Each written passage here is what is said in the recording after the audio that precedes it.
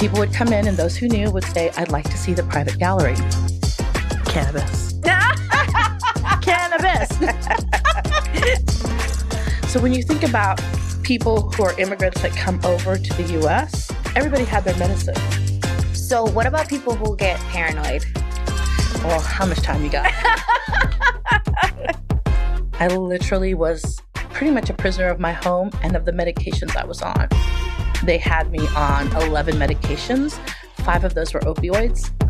Here's what my mom told me. She's like, whatever you do, don't get involved with marijuana or they're going to think you're a lazy Mexican. But because of that stigma, I didn't try that. Is that the medicine that our ancestors used, ayahuasca, peyote, marijuana, was taken away from us. We did not have cultura that was our own, that we had to adopt, a cultura that didn't exist. There is not an American culture other than racism. What's up, mi gente? Welcome back to Banking on Cultura. I am so excited to have you here. I am your host, Victoria Jenn Rodriguez, and today we're going to be talking about that puff, puff, pull, y'all. We're going to be talking about everything and anything cannabis. And I love that we're having this conversation because I had the pleasure of meeting the top Latina in the cannabis industry. And she's going to break it down for us, what's going on in the industry, what's coming down the pipeline, how you can possibly invest, and of course, all the bonchinche behind the scenes. Because, you know, we got to get the tea. We got to get the behind the scenes. And so without further ado, welcome Christine de la Rosa to Banking on Cultura. Thank you so much. I'm so excited to be here. I'm excited for you to be here too, because we are in the heart of New York City. I got you when you were in town, you know, kind of going on your investment rounds. So I'm just honored that you are here and give us the opportunity to learn more about you and your incredible story. So introduce yourself to the people. Hi. My name is Christine de la Rosa. I'm the CEO and founder of the People's Ecosystem, which is an operating cannabis company based in California and New Mexico. I'm also the fund manager for the People's Group, which is a fund that specifically invests in BIPOC and women-led cannabis companies. You also are the only Latina-owned fund owner. Yes. I am. Which is huge. In the cannabis space. Yes, which is huge. I mean, the fact that a Latina owns a fund, period, is huge in itself. Yes. But being the premier in the cannabis industry, I think, is freaking amazing. Thank you. So tell us about your story, because you didn't start in cannabis. I did not. So how did you get to cannabis? So I actually am a database architect by trade. I've worked for all of the major telecoms. I've consulted all over the world. But in my last job, I was a manager director at Verizon Wireless, and I helped put together the project. Now this is old school because now we have 5G. But before 5G, there was LTE. And so I went to Walnut Creek, California, to help produce the LTE backend for the network. So that's what I did. I built databases for cell phone companies. And in 2007, I started to get sick. I was starting to not feel well. I was just not myself. And at that time, I was living in Dallas, Texas. And I went to 11 doctors in Dallas. And every one of them were like, yeah, we don't know. We don't know. We don't know why your joints are swelling. We don't know why this is happening.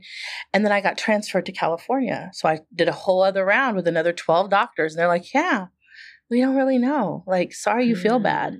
And I was like, so shocked that nobody could figure out why I felt so terrible. And I just kept getting sicker and sicker and having to take time off of work and doing short-term disability. That's scary. It was scary. Super scary. On Thanksgiving Day in 2010, I'm driving down the 880, and my California people will know what that is, by Oakland. And I had a pulmonary embolism while I was driving, which is basically a clot left my body and hit my lungs. Wow. And I remember that so clearly because I pulled off to the side of the road and I was like, what is happening to me? So an ambulance was called. I went to the hospital for 7 days, and it was in the hospital that they diagnosed me with lupus. Wow. And that really started my trajectory towards cannabis, because in the next 5 years, I was unable to work. They had me on 11 medications. 5 of those were opioids, because at the time, opioids were the thing, right? So I had in my medicine cabinet, Vicodin, Oxycontin, Tramadol, fentanyl patches, the thing that kills people. At any time I could use those for my pain. On top of that, I had a blood clotting disorder. I had neuropathy. I had all these things. And so I was on gabapentin, Lyrica, prednisone, which is a steroid, and it's terrible. And for 5 years, I lived in my house. I couldn't walk. I didn't leave my house. I didn't go grocery shopping. I was kind of a zombie. And these are my highest earning years as a person who worked. And I didn't work for those 5 years. I literally was pretty much a prisoner of my home and of the medications I was on. So for some reason, holidays are important to me. So it's January 1st of 2015. And I'm sitting at my desk when I could sit and filling up these huge medicine things, right? I had 11 pills I took a day, horse pills for some of them. Yeah, it was awful. And I thought, there's got to be something else. There's got to be something else. And so I started to look on the internet. And I thought I was going to get like ginseng tea, green tea, but this thing kept coming up for cannabis, marijuana. And I was like, mexicana. And one of the biggest, I think, terrible things that's happened to us as a culture is that the medicine that our ancestors used, ayahuasca, peyote, marijuana, was taken away from us. And instead, we were told to use opioids, right? These are natural, holistic plants that grow in the ground to synthetic medication that's done in a lab. So one of the reasons I never considered, and I lived in California, medical marijuana has been, legal there for 20 years. It never occurred to me to go to cannabis, to even try cannabis, because when I left to go to college, here's what my mom told me. She's like, whatever you do, these are her exact words, whatever you do, don't get involved with marijuana or they're going to think you're a lazy Mexican. Because that is the trope, right? Wow. Okay. That is the trope that our parents were taught. So it just didn't occur to me. Yeah. So it kept coming up. And I was like, you know what? I'm going to try it. Like, I'm on 5 opioids. Like, how much worse could this be? Sorry, Mom. Sorry, not sorry. So I went to the dispensary that was literally 2 miles from my house, hobbled in with my little cane. And I bought a bunch of stuff. Like, I didn't know what to get. So I bought like smokables, vapes, edibles, tinctures. I just got everything. And I started taking it. I didn't know how to do it. I didn't know what I was doing. But eventually I found things in the things that I had purchased that worked for me, that I was like, oh, my knees aren't swelling. Oh, I'm using an indica so I can sleep, because I hadn't slept, because I almost died a second time in 2012 for pericarditis. That's a whole different story, but it's part of lupus. Okay. Where it thought my heart was attacking me, so it was filling with fluid. So I'd just been sick for so long. And so when I started to feel better, I was like, wait a minute, what's going on here? It's got to be the cannabis. So I found a regimen that kind of worked for me. Mm-hmm. And then what I did is I started to take away 1 pill a day. 1 pill a week, actually. So for every week, I would take a pill away, sometimes 2 pills away if they were the same pill. And by September of 2015, I was no longer taking the 11 medications. I was no longer going to the hospital once a month to get an infusion. I had really replaced the entire pharmaceutical regimen with a cannabis regimen. And I felt good. I was walking without a cane. I was feeling myself. Mm-hmm. I was like walking upstairs. I was like, hey, I can walk up some stairs, And I could have twerking. I was twerking, girl. But I was also going to go back to work because now I felt better. I could go back to Verizon. My job was waiting for me. And then I thought, I really can't do that, because if you know anything about lupus affects African American and Latino women the most in the U.S. And I thought, of all of the groups I was in mental health groups because I was depressed because I had lupus. I didn't know that. Oh, yeah. That it impacts Black and Latina women. And I thought, I could have had my 5 years back if I had not had the prohibition of cannabis from my mother, who didn't know any better. Like, I'm not blaming her, but because of that stigma, I didn't try that when it first started for me. Mm-hmm. It took me 5 years to find it. 5 years that I just lost being high on opioids. We interrupt our program to bring you this important message. Ooh, this is really good. You should know about this. So I don't know about you, but I've been known to procrastinate, especially especially when things scare the hell out of me. The fear alone would have me stuck, overwhelmed, confused, and all types of self-doubt. And don't even get me started on the imposter syndrome. Okay. After getting laid off, not once, but 3 times, honey, I realized that the security blanket that I made up in my head was just an excuse because I didn't really want to bet on myself. The corporate benefits that had me in that headlock, girl, they went out the window once my job decided that they no longer needed me. Turns out that I'll save a whole nickel if I cut your salary completely. The truth is, the only security blanket guarantee is the one that you create for yourself. In other words, until you start a business, you will always be at the mercy of a company's headcount, and you will never have complete control over your time, which means you'll be renting out your thought leadership and helping build someone else's dream instead of your own. If you've been waiting for a sign, this is it. Don't you think it's time you stop playing small and tap all the way into your power, sis? Check out www.victoriajen.com/training to learn my 3-step process, the exact 3 steps that I took to make the transition from corporate to entrepreneurship. And this is helpful even if you don't know what type of business to start and have only one source of income. And this is absolutely free. It is my gift to you. I want you to win. It's winning season. In fact, what's that? It smells like winning season. Okay, so tap in and I'll see you inside the training. Let's go.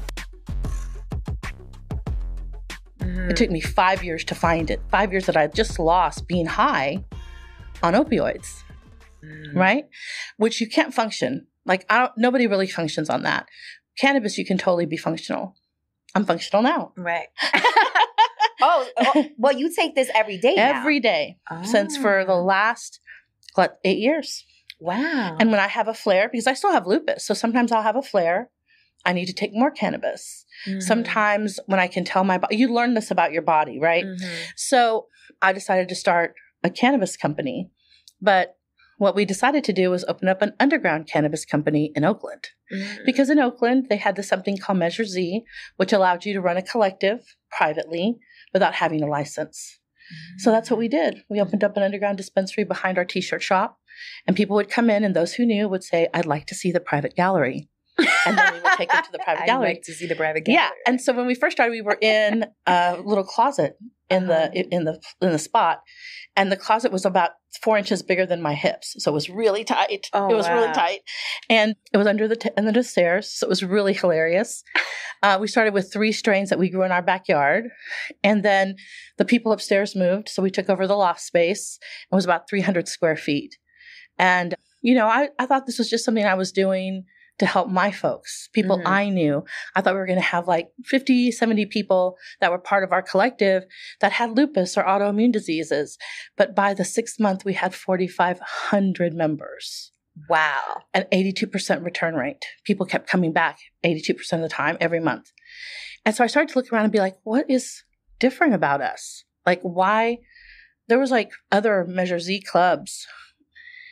And what about the 8 legal dispensaries? Well, most of the 8 legal dispensaries were owned by white folks. We were all people of color. So people felt more comfortable coming to us. And we had a full dispensary. It was a time of the Wild West over there. And so even the big companies, the big legal companies would sell to us. So we had all of the vapes that everybody else had. So it was really cool. And then they passed Measure 64, which was recreational. And we got grandfathered in for another year. So that would be 2018. And then we had to become legal. Okay, so you credit that 82% rate to the fact that you were of color. Yeah. And people felt more comfortable coming to you. I mean, look at the market for cannabis. It comes out of African American and Latino cultures, right? We're the ones who used it. We were the ones who made it really big. We're the ones who knew to use it for medicine, right? And so we are the largest market. But what happened when recreational came over is, and there's just no polite way to say this, but the white folks came in we're going to make money. We put y'all in jail, but we're going to make money now.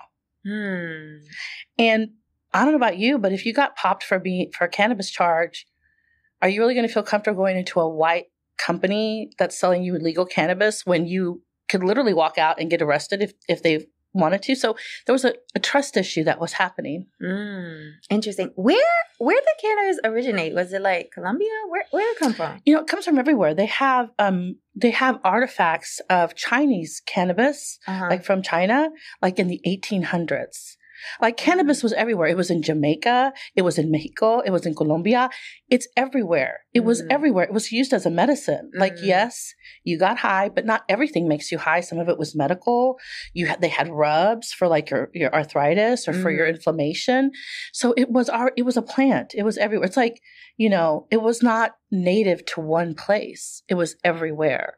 And it wasn't until and you can look this up on Wikipedia, but when the U.S. took over Mexico, right? They took this piece of Mexico where there was a lot of Mexicanos living there because it was what? Mexico, right?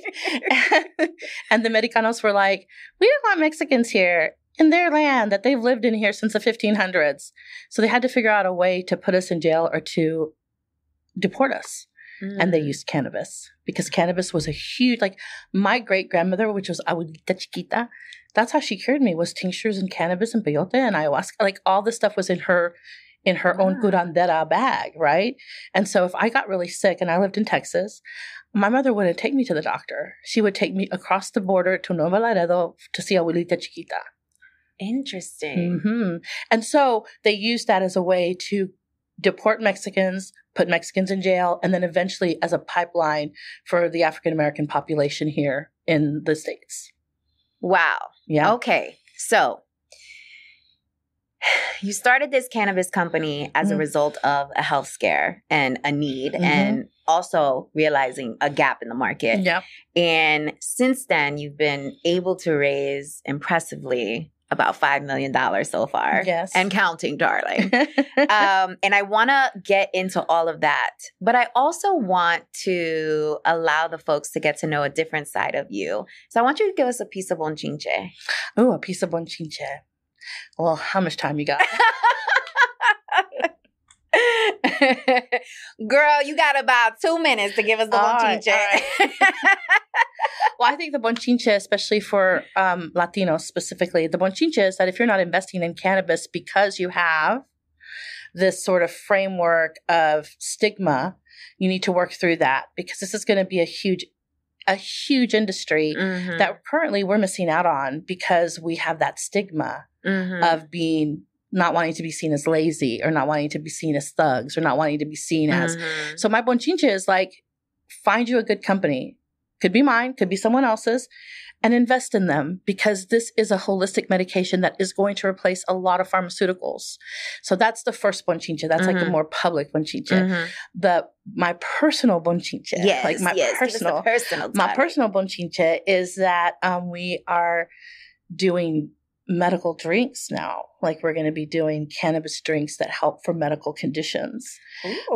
Because, a lot of times, there's, in my opinion, there is no plus side to alcohol. To me, there's not, and there's no record of it, actually, with the exception of red wine. But cannabis drinks, I think, will replace a lot of alcoholic beverages because they are cheaper and they are medicinal and they taste good. So imagine if you could drink. And they get you lit. It gets you lit faster than the alcohol. Really? And you don't have a hangover the next day. Interesting. So you've heard it here first. Interesting. Okay, so let's take a deeper dive into that bonchinche. So you said Latinos should start investing in the cannabis industry. Why? Well, because it's going to be a huge industry. So when you're thinking about what's coming up, you're thinking AI.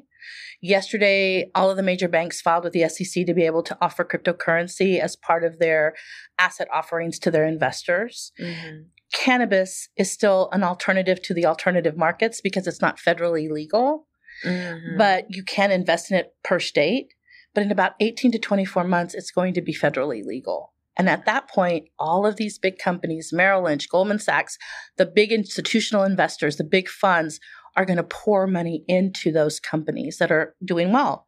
So you want to be part of the investors. You can get in now. It'll be harder to get in later. And it is our culture. It is there's no cannabis culture without Latinos and African-American folks in the U.S. or anywhere, really. And so, again, we should be creating generational wealth from the thing that we created, the market we created. And so if we don't invest now, we have a very good chance of not being able to invest later because it will be a much higher price point. So if folks want to get in, like, where do they go? Well, there's a lot of places to go, but I would tell you to do your research. Again, you don't have to invest in my company, but we do have a fund. And what we do is, even when people don't invest in me, I'm very passionate about educating our Latino market on who to look for. There's a ton of great companies currently in the market. And as we were talking about earlier, the Latino market in the U.S. is how much? $2.5 trillion. Oh, 2.8 by 2025. Right. 2.8 trillion buying power. We have a huge buying power. But when you look at cannabis across the U.S., you can see almost very few companies that are addressing that market share. We're one of those companies. There's a few other companies. But the reason that's happening is because Latinos don't have access to capital. So if you're a Latino that has capital, find the group that you feel comfortable with, that you want to invest in, because there's a huge chance that they're going to be very successful. Totally. And when you talk about investing, you don't need 50 grand. You don't like need 50 you could grand. come in with 500, you could come in with 1,000. You can come in with like what you got. And at our breakfast earlier, you shared with me that part of your philosophy around raising funds is, if you think about where you're parking your money right now, you're getting like maybe 2-3% if you're lucky right now. If you park it in a fund, what is the average rate of return for you? Usually we're looking for anywhere from a 3x to a 10x. 10x is really a high thing, mostly around technology. What we're talking about, and this is really important for investors to understand, cannabis is a agricultural company, right? Because you have to grow a plant before you can harvest the plant and make it into products, right? So when you're looking at agriculture versus tech will give you a 10x return. Agriculture will get you about a 3x return, but we're also talking about cannabis. So I always tell people it's going to be within that 3x to 10x. It could be 5x, 7x, depending on the company. But please don't expect it to be a in and out. It takes time to grow a plant. It takes time to grow your money in cannabis. So I always tell people to give about a 5 to 7 year, like you're going to park that money and then you're going to hope, in 7 to 10 years, you're going to get 3x at the very bottom, 10x at the top. And we can see that actually, I can foresee that happening at federal legalization, which I think, again, is in 18 to 24 months. We're going to see a huge kind of hockey stick of the value of companies in the cannabis space, especially those that have prepared for that. So the other thing I would tell investors is like, really look at the company. What is their strategy to exit? What is their strategy at federal legalization? These are things that you should be asking.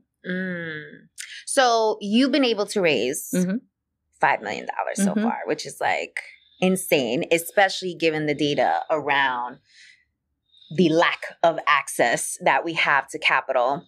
And I had the pleasure of meeting you in Napa. Shout out to Richard and the Hive. And I immediately gravitated towards you because you shared some nuggets. And I was like, ooh, she's badass. Like, she knows her shit. And she's a Latina in cannabis. Like, I need to learn more. And I want to share these nuggets with the audience because as they are thinking about financial management, as they are thinking about entrepreneurship, as they are thinking about like where to start, and also how to manage yourself in rooms where you are the only, where you are the minority, the only woman, the only person of color, the only Latino. We interrupt our program to bring you this important message. Ooh, this is really good. You should know about this. So I don't know about you, but I've been known to procrastinate, especially when things scare the hell out of me. The fear alone would have me stuck, overwhelmed, confused, and all types of self-doubt. And don't even get me started on the imposter syndrome. Okay. After getting laid off, not once, but 3 times, honey, I realized that the security blanket that I made up in my head was just an excuse because I didn't really want to bet on myself. The corporate benefits that had me in that headlock, girl, they went out the window once my job decided that they no longer needed me. Turns out that I'll save a whole nickel if I cut your salary completely. The truth is, the only security blanket guarantee is the one that you create for yourself. In other words, until you start a business, you will always be at the mercy of a company's headcount, and you will never have complete control over your time, which means you'll be renting out your thought leadership and helping build someone else's dream instead of your own.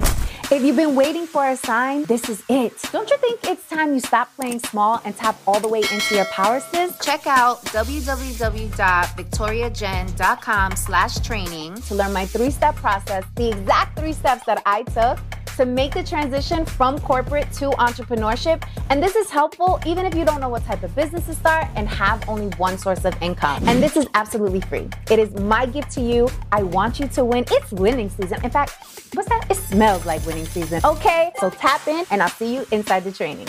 Let's go. I think it's really important for you to have these tools in like your tool shed in order to show up and show out. So let's talk about raising capital. And the story that you had shared around, I think it was like a meeting or something that you went to, and there was like these big briefcases that dudes were carrying around. Like, tell us that story. Girl, so let me just say, I want to set the standard because you're like, $5 million, that's a lot. Girl, these guys have raised, this one group raised $500 million. Wow. They invested that $500 million with a major company in California, all owned by white guys. Mm-hmm. They lost all $500 million. Because if you're a white guy, they just give you $500 million and you get to burn it. That happened in Canada. So $5 million is a lot for us. That's like that dude with WeWork, right? It's totally like that dude. Yes. All this money and then they gave him more money. To get out. Even though he lost. Yeah, yes. It's crazy. It's amazing. The fail up is real. The fail up is real. So it was 2018 and I was just starting to learn, like really understand fundraising. And I got invited to the Grand Caymans for a bunch of family offices that were gathering in the Grand Caymans. Where's the Grand Caymans? Bahamas? Where's that? It's the Bahamas in that area. Okay. Yeah. Okay. And so they flew me out. Okay. It's really fancy. Flew out. Let's go. But they wanted me to talk about, they were just starting to think about what it would look like to invest in cannabis, you know. So they asked me to come out and give a talk. And so the person that was hosting me, we were getting ready for our panel, and there were a bunch of guys with big briefcases. And I finally turned to her and I said, "What is in those briefcases?" And she's like, "Oh, that's money." And I was like, "Cash money?" She's like, "Yeah." I'm like, "They just carry around cash money?" She's like, "Yeah, they're going to buy Bitcoin." In 2018, when Bitcoin was like $1. So everybody who invested in Bitcoin in 2018 became millionaires. And that's what they had, cash. And the Grand Caymans is a place where people go to put their money. Like, it's really known for that. And some folks from Oakland, I met one lady in Oakland that had bought $10,000 in Bitcoin when it was really cheap. And she's a multimillionaire now. And so this is the thing. Like, if you follow what the rich people are doing, you will see where the money's going to be. Because had I known what Bitcoin was in 2018, I had no idea what that was. I had no idea about cryptocurrency. So I was like, wow, that's just weird that you would carry cash to buy Bitcoin. I don't understand it. But they were depositing their money into the bank to buy the Bitcoin. They became multimillionaires on just buying cryptocurrency. So cannabis is this way. Cannabis is this for us. If we don't invest in it now, in about 5 years, maybe 10, when it becomes a major component of your Parkinson's disease medication, they're doing studies on that now, it becomes a major component of your pain management that replaces Oxycontin, Tramadol, all that other BS. You're going to be like, why didn't I invest in cannabis? And I'm going to tell you the reason you don't invest in it is because somewhere in the psyche of our cultura, we were told that it was bad. We were told to not do that. Had I started doing cannabis in 2010 when I first got sick, I would be way further along in my career. Whether I would be in this career, I might still be as a database architect, but I'd be further along if I had not had that stigma, not had that belief system, based on nothing, by the way, based on nothing, right? Just because my mom said it was bad, because she was told it was bad. Well, also because they was locking everybody and their mama up. That's true too. That's true. Well, I think it's that. I think, there's that stigma that exists, but there's also a lack of education around how to even penetrate the market, how to invest, how much money, the how, the why, the time horizon, how long you're actually going to have your money parked, all of these things. So I think it's a combination of things. But you're right. Like, if you're following what the rich are doing with their money. Yeah. Well, that depends. Cause sometimes they build submarines. Yeah. Sometimes they're parking their money somewhere and it doesn't work. Yeah, that's true. And then you're asked out. Yeah. So in that instance, like, how can you actually be like an educated investor? I mean, obviously using a rule of thumb, okay, what are the rich people doing? Yeah. AKA, what are the white people doing with their money, right? Like, what are they doing? Actually, you know what? I'm going to correct myself because there's a lot of wealthy Latinos out there and people of color. So let me check myself because that is untrue. The wealthy, what they are doing and how they are choosing to invest their money outside of that. And outside of what you find on Google, because you can land on Google and you could read this narrative like, oh, it's amazing. You got to get in right now. Like, do it now. I mean, you saw some of that in the crypto space. You have some of these coins that were like popping because there was like all this momentum happened to me. I invested like $2,000 in a coin. And then like 3 weeks later, I'm almost completely assed out, right? Because I got caught up in the hype. That was a lesson learned that I had. So how should you be approaching this if even in your research, there could be, you know, inaccurate information? I think that the best way to approach it is to really look at what the company is doing. So here's kind of my rule of thumb, and I've said this a lot over the last couple of weeks. When you're looking at cannabis companies to invest in, a lot of people want to invest in retail shops. That's shiny. It's a sale. It's customer facing. And I 100% believe in retail shops. However, at federal legalization, Amazon gets to ship cannabis across the states. Woo! Imagine you got your Prime delivery on. You got your cannabis showing up to the crib the next day. So if you don't think that that's going to not happen, then you're wrong. They're already preparing for that. Okay. So while retail shops are good today, are they a good investment in 2, 3, 5 years? Are we going to go the way of Bed Bath & Beyond? Are we going to go the way? Because like, I remember going to Bed Bath & Beyond. It used to be one of my favorite things to do. And then after the pandemic, I would go into Bed Bath & Beyond and there was nothing on the shelves because you could buy that on Amazon. And I'm not caping for Amazon. I totally am not doing that, but you have to be able to read the tea leaves. So I tell people, if you're going to invest in a retail shop, make sure that they have a really good exit strategy, right? Talking to big folks who know the industry is one of the very first things. If you're going to invest in cannabis, schedule a meeting with me, not to invest in me, just to get some information, because that's knowledge that I share. Call other people. Go to events. Go to events. Yeah. Talk to people about what they think in the industry, and then you're going to have to make your own decision, right? So I'm like, people are like, what about distribution? I'm like, well, do you really think that all of the alcohol distributors are not going to distribute? They already have the distribution lines. Why would you invest in distribution if they're going to, they already have all the trucks, they already have all the pallets, they already have everything. So you're going to be using one of those distribution channels. So distribution to me is not necessarily a good investment unless there's going to be a huge distribution company that's just doing cannabis. But I don't think that's going to be the case. So when I look at it, I'm looking at cultivators who actually make the plant. None of these other pieces in the supply chain happen without cultivators, the people who actually grow the plant and grow it well. So I would be investing in cultivators and the people who make the products that go on the shelf. When I started the biz, I had a dispensary and I quickly learned to sell it. I sold it and reinvested into manufacturing. And you might be like, well, why, Christine? Because when you're a dispensary, you got to buy 750 products to fill your store. I'd rather be the manufacturer who's selling the dispensary 750 to 750 products. To 750 stores. So when you're looking at investment, those are the two places. And people always they're like, oh, cultivation, they don't make any money. As soon as it's federally legal, they're going to have access to all the agricultural subsidies. They're going to have plenty of money. So invest now in the people that are going to be responsible for creating the plants that make your medicine, that make your recreation. Another nugget that you shared in Napa was this 3 meeting framework that you have, especially as a woman, when you are approaching men for capital or collaboration, partnership, whatever it is.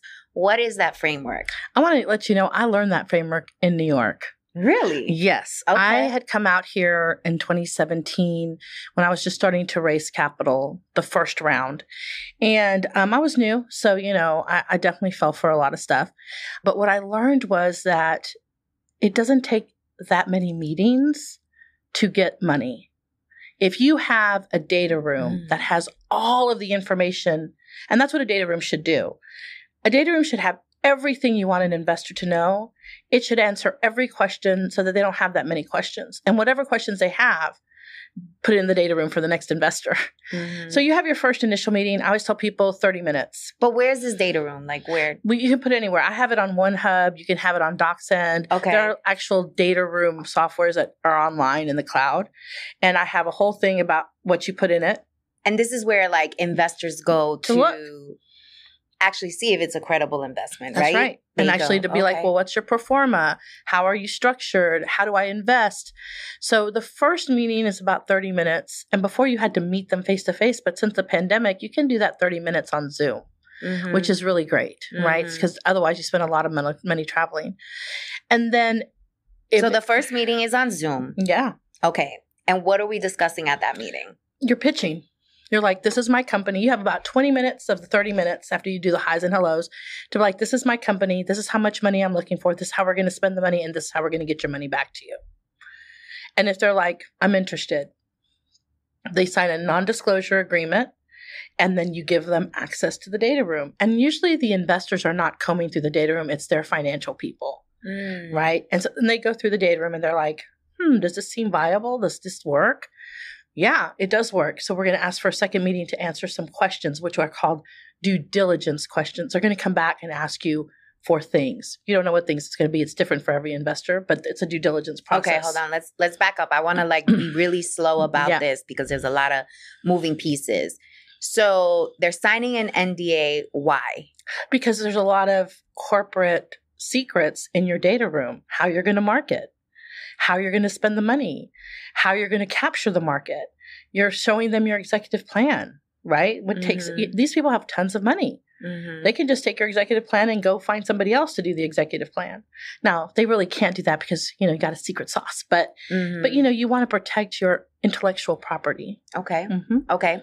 So first meeting, pitching, I'm interested. Cool. Sign this NDA. I'm going to send you more info. So that's over Zoom. Yeah. So second meeting is happening when? It's usually the second meeting if they're interested. You're not talking to them. You should be talking to their financial folks. So the people that ran through the data room so they can ask any questions and have a sense of calmness about, what you're talking about. Because they're investing not only in your company, investing in you as a founder. Okay. Right? And then the final meeting should just be a signing meeting. You're signing, you're giving me some money. What I did wrong, and what I tell people now is I would go to lunch. I would go to dinner. I would do these things. I would waste a bunch of cycles, right, on people who had no intention of giving me money, but they like to hear themselves talk or they like to have a dinner companion because they were lonesome or whatever. So I always tell people, don't ever do dinner. Dinner is a no, off the table until after they've invested, then you can have a dinner. But prior to that, I always say coffee. If you're going to meet in person, I say coffee date at the beginning, maybe a lunch for the second one if you need it. But after 3 meetings, they're not going to give you money. It's very rare. I know some people that might have gotten some money, but it costs a lot of time and energy for a not great investor. And that's the other thing that's important about investors is that you want people that believe in your vision, believe in you as a founder, that are going to help you build up your company. They should be partners with you because their money is invested. They want to multiply their money, so they need to be part of your team. They're not just people who gave you a check. And as I was telling you at breakfast, we just had an investor meeting a couple of weeks ago and it was super exciting, but we had an ask. At the end, we asked, hey, make sure you're following us. Make sure you're telling your friends about us. Make sure you're wearing our gear. Make sure you're buying our products. This is how investors can be helpful. Help us raise other capital. You have a friend who wants to invest, contact them. Your investors should be part of your team in helping you be successful. When do you know when an investor's full of shit? Usually when they want to have dinner. Okay. But interesting. Yeah. Okay. But I feel like a lot of business happens at dinners. Yes. A lot of business, usually B2B. Okay. Investors are not business. They're investors. It's a different facility. So I do a lot of business over dinner. I go to dinner, I do my business. But investors that are really serious, whether they're a family office, whether they're an individual investor, whether they're part of another fund, like whatever that might be, they're trying to move capital to start working. They want to work the capital. You never want capital sitting in a bank. It makes no money sitting in a bank. So if they're being casual about it, they're not really motivated to make their money work. It means they're not motivated about you. Right? And so for me, usually dinner is in a loud place. You can't hear me. I can't hear you. I'm yelling at you. You're yelling at me. Even if we're in a quiet place, we can't talk very loudly. I don't have anything to show you. I'm just talking to you.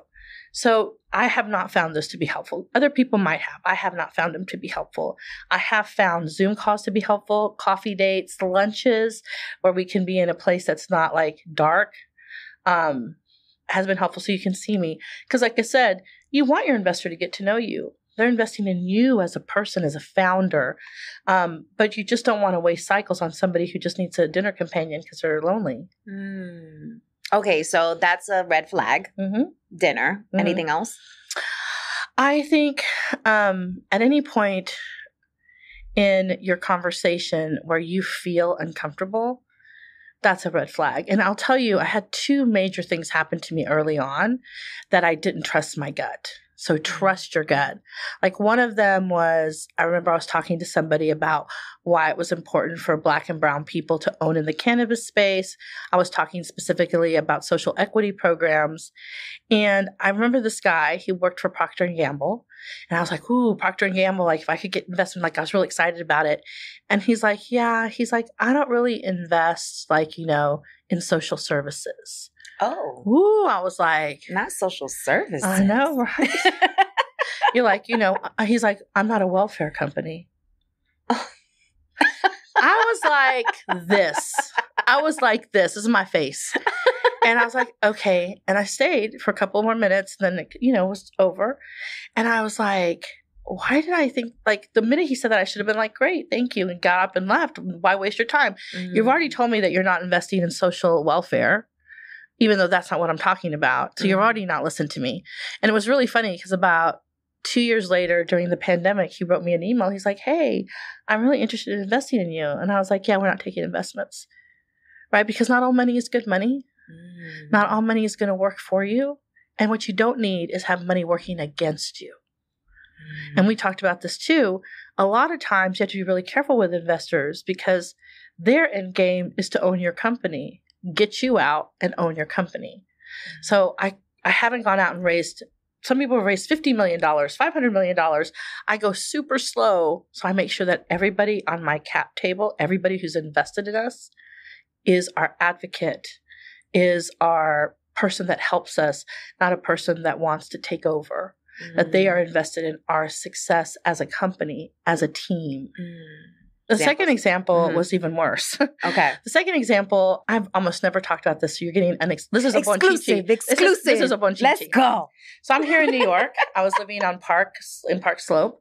I was working with some of the folks with Governor Cuomo at the time because they were working on social equity, and I'm considered one of the premier social equity folks. And so I was helping them kind of think about how that would show up in New York, right?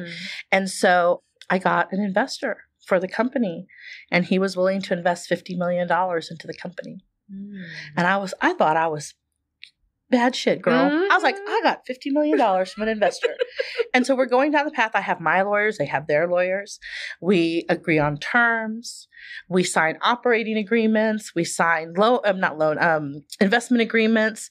We have everything. I think, yeah, we're going to do this. I go to the bank with him to open up the account where the money's going to enter. I do all of those things.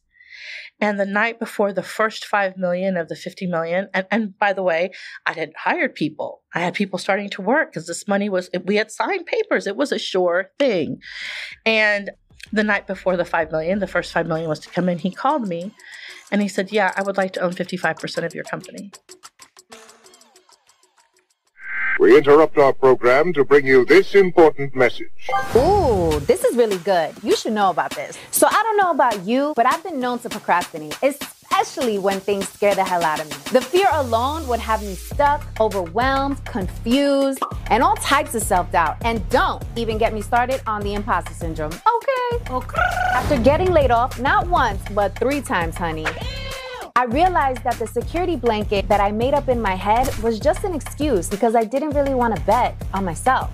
The corporate benefits that had me in that headlock, girl, they went out the window once my job decided that they no longer needed me. It turns out that I'll save a whole nickel if I cut your salary completely. The truth is, the only security blanket guarantee is the one that you create for yourself. In other words, until you start a business, you will always be at the mercy of a company's headcount, and you will never have complete control over your time, which means you'll be renting out your thought leadership and helping build someone else's dream instead of your own. If you've been waiting for a sign, this is it. Don't you think it's time you stop playing small and tap all the way into your power, sis? Check out www.victoriajen.com/training to learn my 3-step process, the exact 3 steps that I took to make the transition from corporate to entrepreneurship. And this is helpful even if you don't know what type of business to start and have only one source of income. And this is absolutely free. It is my gift to you. I want you to win. It's winning season. In fact, what's that? It smells like winning season. Okay, so tap in and I'll see you inside the training. Let's go. I'm like, that's not the agreement. You're not going to be a majority owner of my company. He's like, well, then I'm not going to give you $5 million. And I was like, oh my God. I remember in that moment, I'm standing in the bathroom of this Park Slope apartment that I have subletting. And I feel my entire body I was like in the ground. And I'm like, I'm going to have to call you back because I got to call my partners. So I called my partners and I said, this just happened. I said, as a CEO, my recommendation is that we don't do this. If this guy wants 55% of the company the day before we get $5 million of the first 50, and we've already signed all the paperwork. Right. Super sleazy move. Sleazy move. And they agreed with me. So I called them back and I said, yes, I'm going to decline. He was so mad. He yelled at me on the phone. How dare I? How I do this? How I dare? Do I know who he is? Yes, I know who you are. You're somebody who's not going to be a good partner to us. I had to go and lay off all my people. Damn. I had to repivot. I had to call people and be like, I'm sorry this happened, but this is where we are. And it took us about a year to recover from that because we had invested so much time and energy to get the paperwork done, to pay the lawyer, to do all the things. And so that was the second bad experience. And the reason I'm saying that is because I had glimpses of who he could be prior to that night. And I thought, no, we're signing papers. We're doing the legal things. But you know what I found is that, and he's incredibly wealthy, super wealthy, is that super wealthy don't actually play by the rules. They don't care about lawyers. They're like, you got a piece of paper, sue me. Right. You got money to sue me? Right. That's exactly right. So that was that, and that's and that was here in New York. And I remember traveling all over New York, opening up, thinking I was the thing, and then to be just totally let down. And 2 days later, I had to go speak in DC, and I was like just crushed. So, what do you do now differently? Well, when I have a feeling, I go with it. That's the trust in your gut piece. Yeah. So if I'm talking to somebody and they feel weird, and maybe they're not weird, maybe they just having a weird feeling about somebody is not about they're not trustworthy. They're Sometimes suspicious. It's an energy thing. Sometimes it's an energy thing. Like you're like, my energy is not going to mingle with your energy, which means we're always going to be at odds. And I don't want to be in a company and taking money from people where I'm going to be at odds with them. I don't want that. And so I've turned down a lot of money. I've also accepted a lot of money. And I will tell you that I feel very proud of the investors I have today because they are absolutely rooting for our success as opposed to, I mean, of course they want their money. Right. Of course they do. But they're also willing to wait knowing that I'm building slowly so that we have something that's valuable at the end of this game. Wow. So, okay. So let's say, is there anything legally that you're going to do differently? Like, will you not go out and like spend money you don't have yet, or like? Well, I've never done that before. Oh, yes. Okay. So after that happened, my biggest thing was like, people be like, oh, I'm going to give you some money. I'm like, until it's in the bank, I act like I don't have it.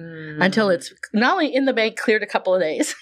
Right. Make sure that check cleared, baby. And so that's one of the things that I definitely did differently because it just never occurred to me when you come from where I come from, your word is your bond, right? You know, I come from a very, you know, lower middle class family. When you made an agreement, if you signed an agreement, even worse, but not worse, but even more tight. But if you told somebody, I'm going to do this thing, you did that thing. If you signed paper saying you're going to do that thing, you were in a contract. So having to learn that that's not how some people who are wealthy act, you learn to just really be super careful and do everything legally, of course, but also wait. Don't assume that that money is going to come even if they sign something. Interesting. So, okay, so let's say you come across another investor who wants to give you 100 million, right? Are you going out and hiring the lawyers to draft the paperwork still? Yeah. Okay. Yes. I mean, they have so their there's own still lawyers. a cost of doing Business. even that type of conversation to get an agreement going. Yeah. Okay. And it costs money to get money. And you want it to be, they have their own lawyers, but you want your lawyers to draft up your agreements. And then their lawyers can do what's called red line for things that they don't agree with. But having control over the paperwork is important for you as a founder to make sure that you're in the investment you're coming in, you understand your obligations to that investor and the investor understands their obligations to you. And I did that, like in that scenario where I got totally screwed over, it was my lawyers that put it together. I did everything right. And that's the other thing I want to tell founders, all founders, but especially women founders. You can do everything right and still have somebody kick the table out from under you. And so you can't, and I spent about a year being really crushed. Like my confidence was crushed. Like, I'm like, oh my God, how could I fall for this? And then I realized it wasn't me. I did what I was supposed to do. But when you have a person in your sphere that doesn't have integrity, that's not a reflection on you. That's a reflection on them. But you do have to learn from that. You absolutely have to learn from it, because if you make the mistake a second time, that is on you. Wow. Thank you for sharing that. Because I know that happens more often than not, because savages out here, you know? People are trying to steal up your ideas, your IP, your company, especially people with money, because they do have leverage. I mean, that's the fact of the matter. But they don't always have creativity. And I always tell this to my founders. I now mentor a lot of founders and talk about my story, you know, about how to raise capital and all that stuff. And I tell them, I say, you know, people with money have a lot of opportunity because they have money. But a lot of times they don't have the creativity or if you're like me, a geek, the coding ability to be able to actually use that money. And so they need the founders that have the creativity, that have the idea, that have I'm sure the first person that was like, I'm going to make an AI thing. The first person, like, I don't really know of any investors that can do that. I mean, when you look at Elon Musk, who's not a genius, he just had money. And so he bought Tesla. He didn't make Tesla. He bought Twitter. He didn't make Twitter. So founders are very important. So know your worth. Don't think that you're not very worthwhile when you're asking for money. And don't let any investor try to tell you that you're nothing without them. Interesting. So with that being said, would your advice to a founder be to bootstrap or go out there and fundraise? Well, you know, it's really interesting. I always say bootstrap until you have some traction, right? And bootstrap doesn't mean do it yourself. When we started our very first fundraise, the first $1 million we ever raised was from our community, not family and friends, because our family and friends don't have money. Like my family and friends don't have money. And a lot of other folks who are white, they have family and friends that can write a $10,000 check, no problem. So we went out to our community and we asked our community to invest in us. And we basically did a crowdfund for that first $1 million. We didn't, at that time, there were no crowdfunding platforms. So we had to do it old school with lawyers and all that way. But we were able to raise that first $1 million. And I'll tell you, we were very upfront, because at that time it was even more tricky about whether cannabis was going to actually hit, right? I believed it was, but you know, That was right at the transition into the Trump era. There was a lot of things going on. So I started every investor call, and I did 1,000 investor calls, like so many investor calls. I started, this is an investment, not a loan. You could lose all of your money. This is a very high, like I just said it at the beginning so that people would know that. And so we bootstrapped, but we bootstrapped using community dollars who believed in what we were doing, for the community and for cannabis in general. So I would tell people bootstrap, but if you don't have the money yourself, try to see who in your community believes in what you're trying to do. Because if you get big investment up front, they're going to own more of your company. Mm-hmm. If you don't really, if you just have an idea and you find an investor that believes in your idea, they're going to own your company. If you're able to bootstrap it, you will end up, eventually you'll have to let go more and more of your company. Don't do it at front. At front, you're worth zero because you just have an idea. So they can be like, I'm going to own 90% of your company. And what are you going to do? It's a thought. But if you have built it over a course of 1, 2, 3 years, and when you built it, now you're worth $10 million, they're going to, and they can invest $1 million, they're only going to own 10% of your company. So when you can, build the value of your company before accepting large investments. Interesting. Have you ever had an investor ask you, how much money have you invested on your own? How much of your own money? Yeah. Oh, they do? Yeah, they do all the time. And I have a number. Okay. I'm like, this founder invested $400,000. I've invested $600,000. This other investor the other founder, there's 3 of us. The other founder has invested $250,000. So yeah, we cashed out 401ks. So yeah, we did invest in our own company. Do they use that as a measurement for like your seriousness? I don't know if they use it as a measurement for the seriousness of it. I think they want to know that you have skin in the game, but you don't have to make big investments into your own company to have skin in the game. You have a company. That's your skin. Everything that you're doing is around you making your company successful. And it doesn't always have to be dollars. Mm-hmm, mm-hmm. It can be commitment. It could be, I work 60 hours a week, 80 hours a week, 120 hours a week. I don't go to sleep. Mm-hmm.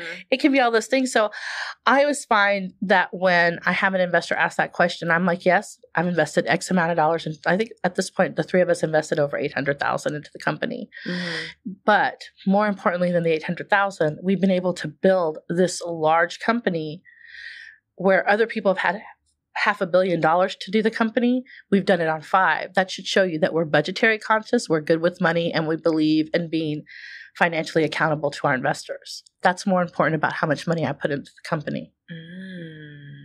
Talk your shit, girl. Yes. Okay. So you've been an entrepreneur now how long?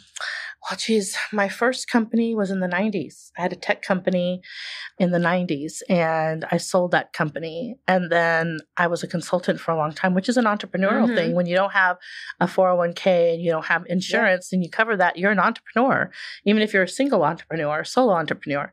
So probably my whole life. I mean, the only full-time job I ever had was with Verizon Wireless, and I had that for 7 years, from 2000 to 2007.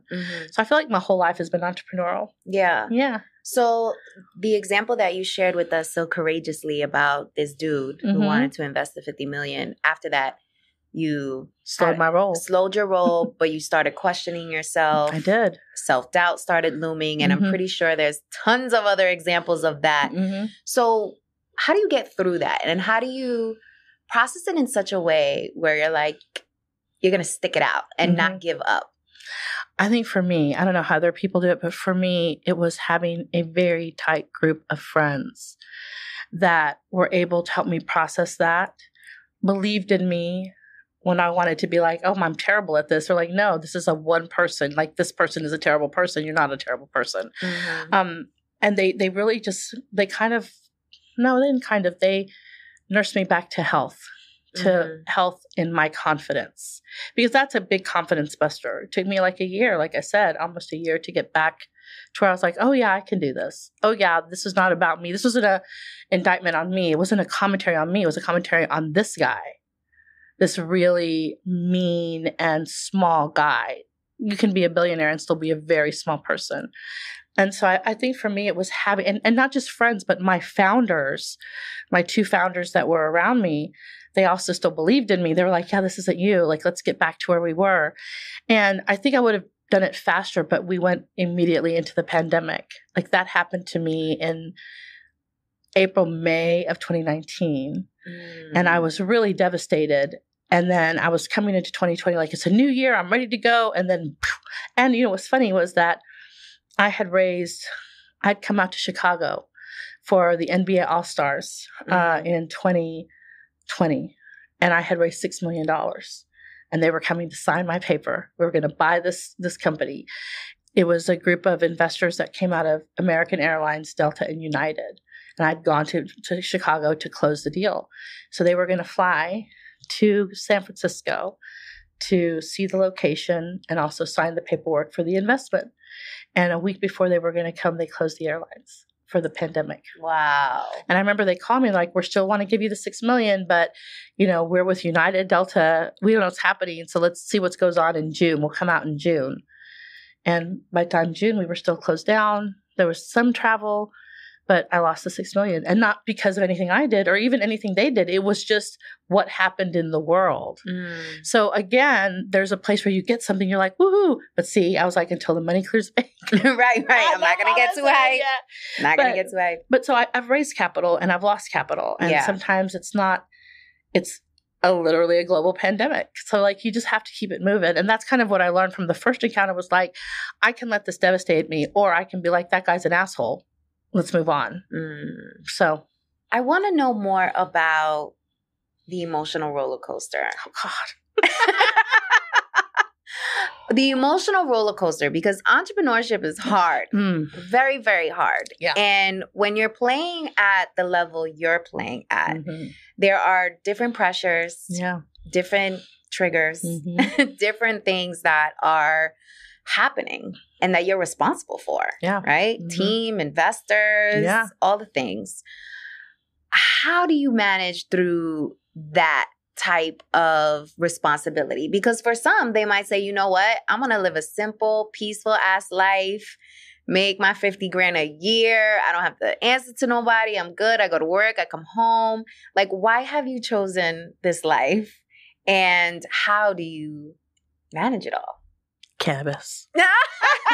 Cannabis. That's the answer for everything. Cannabis, darling. Hello, cannabis.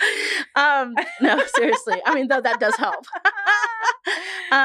Seriously, though, I think what it is for me is that I've never felt comfortable, and I wish I did. Like, don't get me wrong. Sometimes I wish I'm like, I could just make my 50 grand, have a simple life. Like, sometimes that does cross my mind. I think it crosses every entrepreneur's mind where they're like, I could just be living a pretty good life and not having all of the stress. Yeah. Chilling. Taking my 2 weeks vacation, going whatever, you know what I mean? And so sometimes that crosses, I'm like, oh, that looks really good. And then I'll tell my husband that, and my husband will start laughing at me. And he's like, the second that you retire, he's like, you're going to start working on something else. He's like, that's who you are. And that's true. Like, I'm like, oh, I just want to sit around for the next year. He's like, you can't sit around for 2 minutes. So I think that part of that is that just knowing who you are, neither one is good or bad, better than the other. If you're somebody who wants a simple life where you don't have a lot of stress, that you just live a life and you have a peaceful and meaningful life, and that's how your meaning happens, you should do it. But some people want to be entrepreneurs. Some people want to be personalities. Some people want to be all sorts of different things.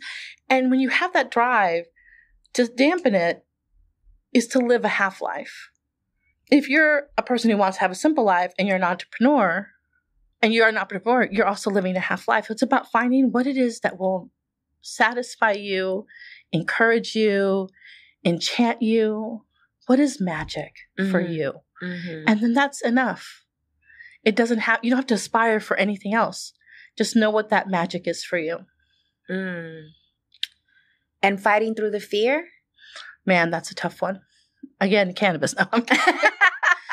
The fear is a real thing, man. I have laid up at night with so much anxiety. Like, oh my God, is it going to happen? Did I make the right decision? Did I do this right? Did I do this wrong? I mean, it is just something that you're with all the time, and you have to become peaceful with it. You have to believe in what you're doing. And also, this is a really big thing. Understand the pivot. So where I thought my company was going to be back in 2017, well, we started in 2016, back in 2016, is totally not where we are today. Because over the course of the last 9 years, I've learned things. I've increased my knowledge about things. I did things. I failed at things. And so as long as you're willing to pivot, to not be so married to the idea you started with, but to understand the idea you're going to. If you understand the pivot, you will be successful because you pivot out of the thing that's not working. If you're so delicado that you're going to stubborn, if you're going to sit with that, you're going to be like, this is the only way it can happen, you're going to fail. Right? Mm-hmm. But if you say, I have fear, but this is not working, I'm going to pivot. Because when we started, we wanted to have dispensaries. I don't have a dispensary today because I learned it's not what I wanted. So how do you know when it's not working versus you need to be patient and stick it out? I think it's a very hard thing to just figure out in general. What has been helpful for me is that how hard is it? What is that barrier for me? Is that barrier that the time for me is just not right? Or is that barrier that I'm trying to put a square peg into a round hole, right? And I think it's different for every founder to make that decision. And I question that decision all the time when I decided to pivot. When we started, we were going to own dispensaries. And then we bought a dispensary. We were running a dispensary. I'm like, this is not the business. Mm-hmm. I don't want to own dispensaries. I want to own manufacturing companies. That was a huge pivot. People thought we were crazy. They're like, you own a dispensary. I'm like, who cares? It doesn't make enough money. I want to make more money. And I remember when we met as a board to sell the dispensary, they were like, are you sure? I said, we're going to make 3 times what we bought it for. And we're just going to take that money. It's not an exit. We're reinvesting it into the manufacturing companies. And it ended up being a great decision. But I think you always question that. Mm-hmm. But also, I think there's data. There's data that shows you, like when you're making that decision, there is data there that tells you this is not working or this is working. Read your data. Mm. And like what in your data are you reading exactly? For instance, for us, we were buying from manufacturers. So I had one dispensary that was buying, let's say, 100 products a month to sell. That's one dispensary. We made 100 products. There was a cap to how much money we could make in a month based on how much we purchased, mm-hmm. right? And then I went to a manufacturing facility and realized the thing that I bought 10 of, they were making 1,000 of because they were selling 10 to me, 10 to the dispensary down the street, 100 to the dispensary up the street, 400 to the dispensary in the other town. And I'm like, oh, so I could literally manufacture 1,000 pieces of something and sell it to every dispensary. I can be one dispensary selling 10 of them. Mm. That doesn't seem like a good plan for me. Right. So that was a data-driven decision for us. Mm-hmm. Mm-hmm. And what if you're a founder and like the numbers just don't intrigue you? Like you just don't want to pay attention to the numbers? Well, first of all, I'm going to tell you, regardless of who you are, you have to pay attention to your numbers because you are the person they're investing in, so you need to know your numbers. But you don't have to do your numbers. So for that, you hire someone who can come in and help you model your financials, which is what I do. Mm-hmm. I have a person that models all my financials and then teaches me about what he modeled so that I can speak to it with investors. Mm. But I'm not the person, I didn't go to school for that. So you find the talent that can do that for you. Okay. Mm-hmm. And then can also train you up so you have your talking points when you're out there. Mm-hmm. So let's get into the Talk That Talk segment. Okay. And this is something taboo in the cultura. Yeah. And you touched on this earlier, but I want to take a deeper dive. So the stigma that exists within the Latino community around alternative medicine, cannabis, like how do we create a shift around that? Education. We have to educate our people, not only in the fact that it is medicinal, but it's also creative. Like you're seeing right now a big movement in psychedelics, right? You're seeing a big movement in ayahuasca, in peyote. All of these are holistic. And people are like, well, I'm going to get high. Okay, for a little bit. Like, what's the problem there to open your mind, to open your heart, to do? And I know that sounds really woo-woo, and I'm not woo-woo, but I think education and having people not be afraid. Mm-hmm. What are you afraid of when you think about cannabis? Like if you ask people this question, and I have, when you ask people like, what makes you afraid? I'm afraid I'm going to lose control. It's almost always the number one thing. Mm-hmm. And so you educate them and you say, if you use CBD, That's not psychoactive. You're not going to lose control. Mm-hmm. If you use an indica, you're going to fall asleep and have very restful sleep. Mm-hmm. You're not going to lose control. If you want to be creative, if you want to open up if you're a creative person and you have a sativa, not every sativa, but there's certain sativas so all these words that I'm using, a lot of Latinos have never heard these words. So they're like, what does that mean? Mm-hmm. Education is the way to do it, to really be able to teach people about how cannabis works. There's so many ways in which it works. I take a particular type of cannabis, a particular type of strain to manage my inflammation, right? So it doesn't make me super high. It makes me much more alert. I always tell people, it's like everything's flickering. The light's a little bit brighter. The world looks a little bit better. It's not rose-colored glasses. It's just that it's working in my body to reduce the inflammation in my legs, to reduce my pain levels. You know what I mean? And I'm never like so high I can't talk to you. And I never really consider myself high because it's an adaptable thing. You learn to work within that framework, just like everybody else. Like if you think about people who have to take anti-anxiety meds, you're working with the framework of what the anti-anxiety meds are doing for you. There's also cannabis that helps with anxiety. So it's very similar. If you're taking a Vicodin, you are high and learning how to live with that high.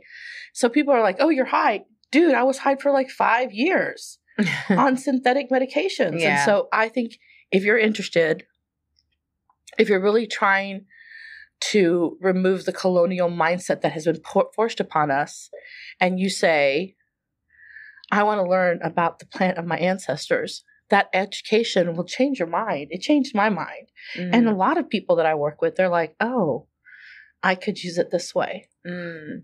So what about people who get paranoid? Oh, yes.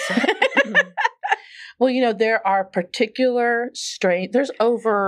There's hundreds of strains of cannabis. Right. There's cannabis that's been mutated, cannabis that's been crossed with other things. Uh-huh. So understanding what the strains do is important. Okay. So to be like, it's like if you are a person that suffers from paranoia, when you get high, don't take a sativa. A sativa will help with the paranoia. Oh. You're looking to take what's called, an indica can make you sleep. So if you're like, well, I don't really want to go to sleep, you're looking for a hybrid that has an indica dominant strain and a sativa. Like, think about it this way, an indica dominant strain and a sativa, shot. Like if you think about drinks, like you'll have a drink and then a shot. So these work together so that it more than likely will not allow you to get paranoid. Mm. You'll have a more mellow experience. If you take a pure sativa and you are worried about having that effect, more than likely you're going to get it. So education and understanding how to partake in the plant. I want to touch on real quickly the colonialism around cannabis. Like, where does that start? I know you kind of made a little bit of gesture towards it in our conversation earlier, but where is it rooted in? So I think one of the biggest, what I'm looking for, the biggest myths in American culture, and I think you might be too young to remember this, but back when I was growing up, the thing that was on TV for kids was being a melting pot. America was a melting pot. Mm-hmm. And I remember people would be like, see, I don't see color, right? Because we're a melting pot. But that was actually a way to separate us from our culture. So when you think about people who are immigrants that come over to the U.S., everybody had their medicine. Chinese folks had opium. We had cannabis. Other people had mushrooms. The very first thing America tries to do is to homogenize us and strip our culture, right? So we're smart now, but we were not smart then. We were like, yes, we're a melting pot. We shouldn't see color. We should call ourselves Hispanics, not who we are, Mexicanos, Dominicanos. Like, we should be a melting pot.